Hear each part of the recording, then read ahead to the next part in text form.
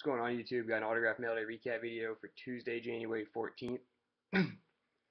Back here at Flagler College in St. Augustine, Florida for the spring semester.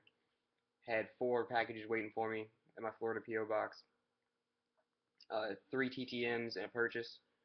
The TTMs, 2 were successes, 1 was kind of a failure, you can call it that. Start with the TTMs.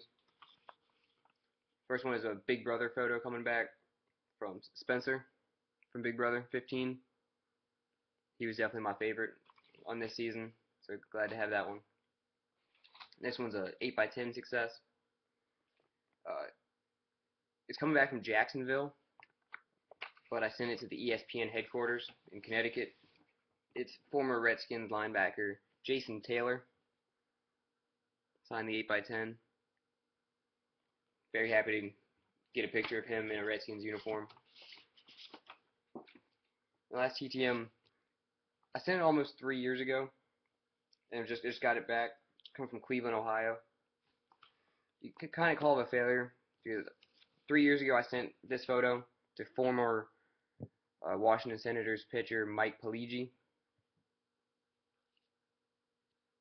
and his mail must have been lost for a while because I got it back today with a copy of his obituary and a program from his funeral. He passed away in November, so the family must have just found his mail. Very sad, but still pretty cool return to get. And then the purchase I got was for the Hall of Fame collection. It is Warren Spahn with the Hall of Fame 73 inscription. It must have been signed towards the end of his life because the signature is very faint and very small. That's kind of what he did at the end of his life. But still very picked up for a great price. Happy to add it to the collection. Alright guys, thanks for watching.